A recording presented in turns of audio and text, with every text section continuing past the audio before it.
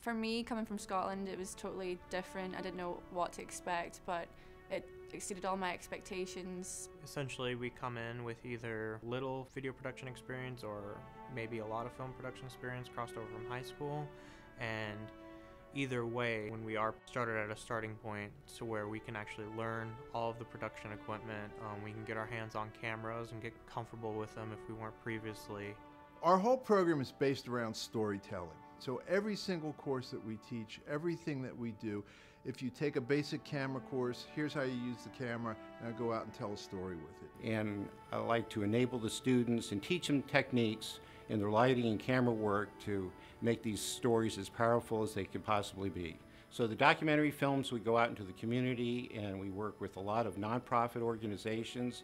We try to give them a voice for their group or organization. We'd make small 15-second films right up to a 20-minute senior thesis project, which is all our 4 years of education combined into one last shebang. So.